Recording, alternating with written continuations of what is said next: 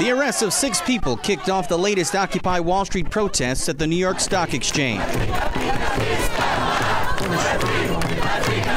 Honestly, every arrest that I saw was unprovoked, and nothing that we did here was different than what we've been doing every single week for the last 5 weeks. But these confrontations with cops took place on the day demonstrators targeted Bank of America as their least favorite financial institution.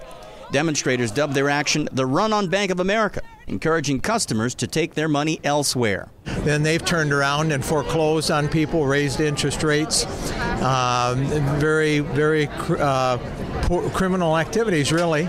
And so I don't see any reason why anybody would want to leave their money in Bank of America. One of the country's largest financial institutions, Bank of America remains anchored in controversy. Its stock value has plummeted. It spent millions to settle discrimination lawsuits and will spend hundreds of millions to fend off claims that the company, along with other large banks, illegally foreclosed on millions of Americans. Many held up signs that portrayed the company as a monstrous corporate pig.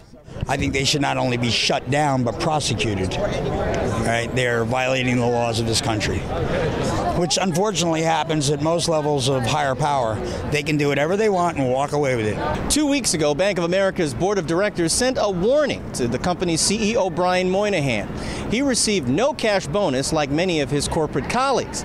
He did get $7 million in stock, but that's tied directly to the company's performance. And considering how that performance has been doing, many protesters out here believe it's time for the mega company to be broken up into smaller ones.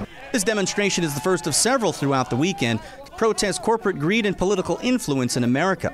It also coincides with the upcoming April 15th deadline for Americans to pay their taxes. We're giving billions to the billionaires and to the war. I've been speaking to, you meet so many tourists here, mainly a lot of people I've been meeting from Europe, and they all say basically the same thing. Yes, they pay a decent amount of their money in taxes over there, in those that are in social democracies, but they say they get education back for it, they get health care. Many here continue to say the rich are still not paying their fair share of taxes, while the 99% are paying for the penalties of the shortfall.